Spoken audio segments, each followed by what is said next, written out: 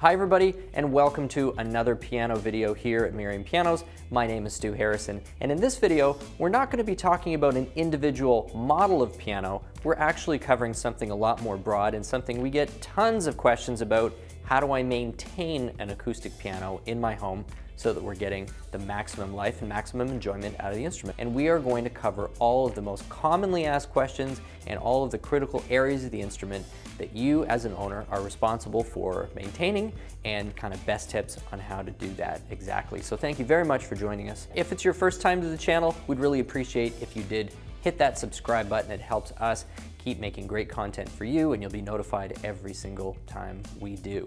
So let's get started. With an acoustic piano, the most important thing to keep in mind is this is an instrument that is made of natural materials. And because it's made of natural materials, it is going to react to things like temperature and heat and humidity. Now I say heat and temperature separately because of course temperature, I'm talking about making sure that the piano has a relatively stable ambient temperature around it. Heat sources such as direct sunlight or a fireplace coming on and off is a sort of a separate beast, and that's something that's to be avoided as well. And then of course humidity is something, the more north you are, the more difficult it is to keep it high in the winter. The more south you are, the more difficult it is to keep it lower in the summer. So we're going to really cover all of that. The first thing that we're going to talk about is the mechanics of the piano and what's important to keep in mind for that and what you can do about it at home. So I've got a couple of models just off to my right shoulder here, and you can see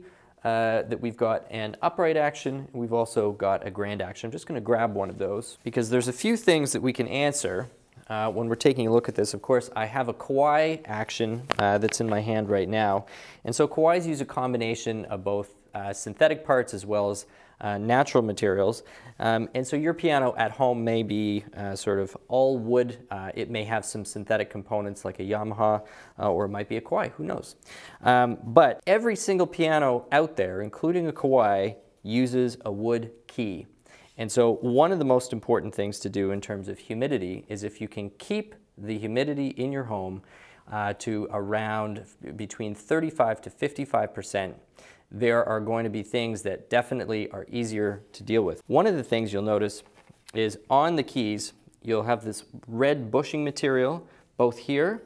It's also underneath the key. I don't know if you can see that, but there's a bushing up there.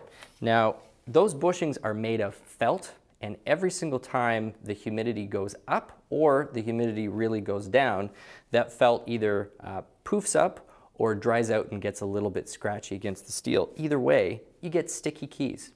So sticky keys are one of those things that occur very commonly on the piano, and the biggest cause is humidity being out of range. So if you're at home, you've got a sticky key.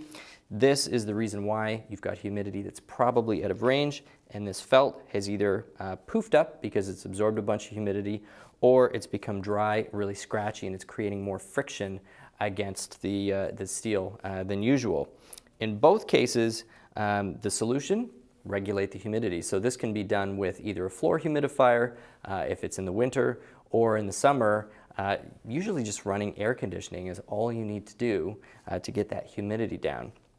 Now, the second thing that maintaining humidity does is it also helps to keep the piano in tune. The soundboard on an instrument, which is slightly bowed as the strings are stretched across it, is set at a particular angle. We call that the down bearing or the crown on the soundboard. And so that refers to kind of the difference in what the height of the soundboard on the outside compared to the inside. And it's usually about 4 millimeters, 4 or 5 millimeters. As the humidity goes up, that's going to push up against the strings and actually cause them to go sharp. If it's too dry, the soundboard actually shrinks a little bit, it pulls itself flatter, and the strings go flat. So there's two common issues, both caused by humidity: sticking keys as well as an unstable tuning dynamic. And both of those can be remedied and helped by really good humidity control. Let's talk about the placement of an acoustic piano, because this is something that comes up a lot in terms of a common question. Oh, I have an upright, can it go on an outside wall? Or is it okay to have it in a room with a fireplace or some sort of a heat source? The outside wall thing was a far more relevant concern if we go back 50 or 60 years, and homes just weren't that well insulated. And so an outside wall, if you were in a northern climate, meant that that wall could legitimately be 10 degrees Celsius or colder if you were on a winter day, whereas an inside wall would be, a lot warmer. And of course, that's a huge temperature differential. That's going to cause a lot of stress on the soundboard and create a lot of tensions in the instrument that weren't intended to be there. I find that most modern homes, the insulation is so much better and you don't get that type of temperature differential.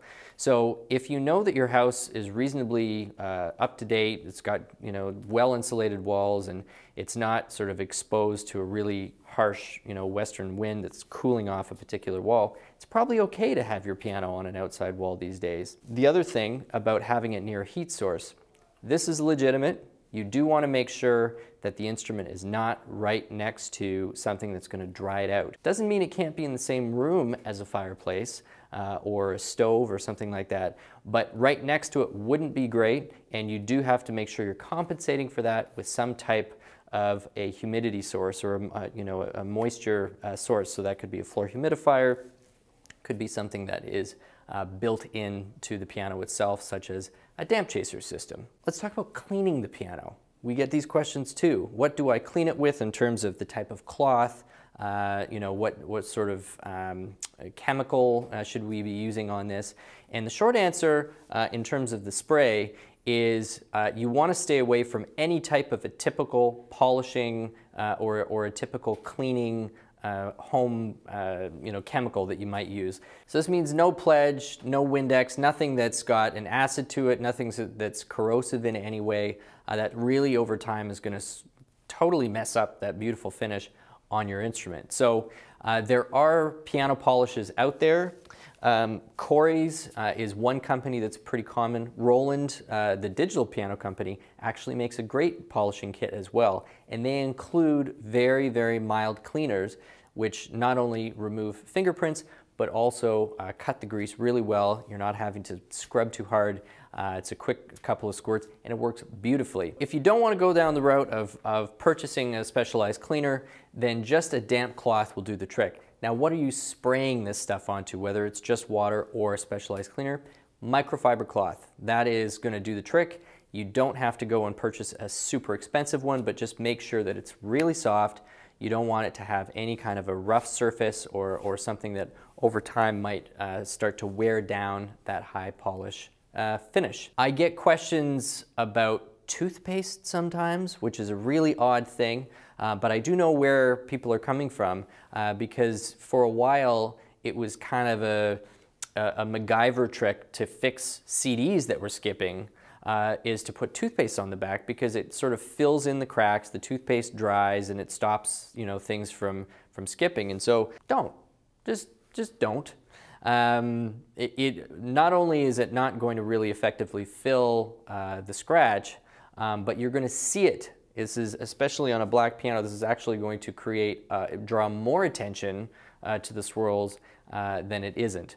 If you're at the point where the piano actually really does have deep scratches that need to be dealt with, there's not really two ways about it. You are going to have to just go and find a refinisher with a high-speed buffing wheel, do it properly. It's going to cost you a few $100s in most markets. You're going to be able to find a craftsperson who can do this very well, get your piano back to its regular sheen. Let's talk about the keys. Same thing with the outside polish. You do not want to use any type of a harsh chemical or cleaner on top of the keys, the white or the black.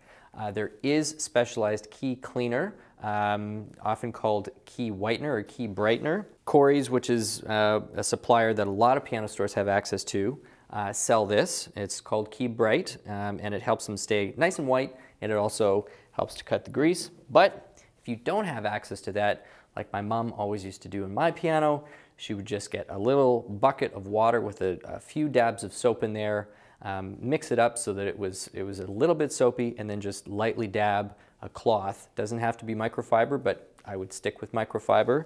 And then you're basically going to just gently brush from the back to the front your keys all the way either bottom to top or top to bottom, so you can keep those hand oils from building up too much and possibly yellowing the keys. And one last final thing about the keys. Most, if not all, new pianos come with a plastic key. The plastics, the technology in the plastic has got to the point where they're not yellowing nearly as much as they used to. And so it used to be a no-no to have the keyboard in direct sunlight, because that was just a virtual guarantee that within a few years those keys were going to start yellowing because of the effects of the sunlight on it. That's not as much a concern, but generally it's still a good idea to not have the piano in direct sunlight anyway. We know that if you've got a south-facing bay window and you're going to put a piano in there where the light's going to be pouring in, and it could be 2-3 hours in the morning of really intense morning sunlight, there's no part of the piano that's going to like that. The finish isn't really going to like that, keyboard's not going to like that, and especially if the light is getting into the inside of the instrument, it's not going to like it either. That's going to create all of these localized heat hotspots and cause swelling and shrinking on both the plate and the wood. So to sum up, an instrument made of lots of organic materials that need to be treated with a little bit of care, and less like an appliance and more like a fine piece of art. We've got wood, we've got felt, we've got metals, all of which react to temperature and humidity and moisture. So the best practice is to keep your temperature with about a 5-degree span on either side of normal room temperature, 21.5 degrees or 72 Fahrenheit. In terms of moisture, you're going to try and keep that at the very lowest to about 35, but high 30s is best, up to about mid to high 50s in the more humid seasons. You're going to try to keep the piano away from any localized sources of heat or any major localized sources of strong light, such as a specific window that's facing south for a lot of morning sun. And of course, there's tons and tons of great, inexpensive, specialized cleaning products that will help you keep the finish nice and polished up, as well as the keys clean and pearly white. Hope the video has been helpful. If there are other questions you have, definitely post them in the comments below, because we'll either answer them there or collect all those and make another video that deal with some of the other questions about piano maintenance and how to keep your instrument in really great shape. One last thing, of course, keep the piano tuned up. We didn't mention it, but that's probably the most fundamental thing you could possibly do with piano maintenance. You don't want to let those strings go super flat. It just takes that much longer to get them to pull. And of course, it puts the strings under a huge amount of strain to constantly be going down in tension and then back up in tension. So enjoy your instrument. We hope you have enjoyed the video. Again, Merriam Pianos here. My name is Stu Harrison. We'll see you back for another video next time.